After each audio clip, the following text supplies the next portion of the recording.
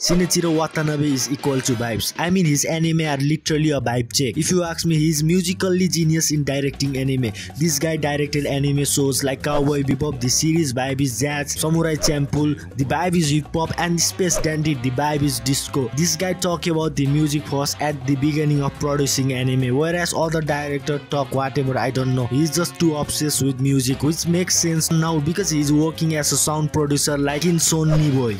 Because I'm a musical freak and I like so many kind of music. Do you know what I call the Watanabe 3 series? Cowboy Bebop, Samurai Champloo, and Space Dandy? I call them the trilogy of Watanabe. I mean, like, these three are just musically amazing. Jazz for space, hip hop for Edo period, and disco for a comedy space show. So Watanabe was born in Kyoto, but the thing is that you expect people from Kyoto to be more Japanese than anyone in the Japan, but he is not. If you ask me, he is a free spirit, especially in anime industry. When giving an interview about the Space Dandy, he even said that people are stuck in the boxes and losing their freedom, and he is right. First of all, as a concept for Space Dandy, I wanted everyone to be able to have the freedom to create what they wanted without being tied down by lots of rules. I felt that with anime recently, there's a lot of awfully similar work out there, and without even realizing it, people are getting stuck in boxes and losing their freedom. For Watanabe, Space Dandy was something that helped him to collab with amazing people, even saying that the concept was meant to put in order so that he can collab with other creators.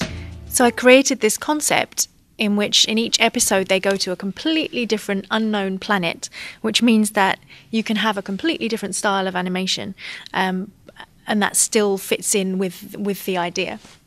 I also wanted to collaborate with different creators on each episode. Even producing anime like Carlock and Tuesday to collab with musicians he likes from all over the world. You know the Robo Mecha trend in 70s, 80s and 90s, where Robo and space anime like Gundam were ruling the anime, and the main sponsor was toy manufacturer. Bandai Visual sponsored the Cowboy to please Robo and Mecha audience to sell more robots and Mecha toys. But our Shinichirō Watanabe is a free spirit. Even he was given all the free rights to do what he wants. In the end, he needs to please the company to sell the toy, but he fucked that shit and create this shit. I mean, Cowboy Bebop the way he wants. At first, Bandai Visual was angry, but the popularity of Cowboy Bebop turned their angry face into happy face. When asked how do you come with the music in Cowboy Bebop, he said like this in our interview.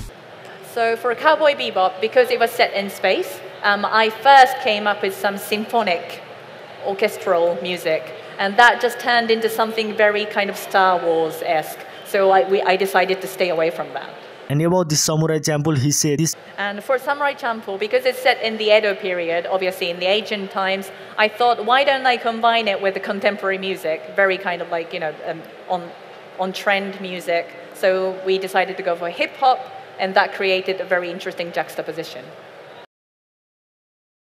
I always feel like when there is a slight difference between the music and also the anime themes, that creates an interesting balance when there is a gap between the two.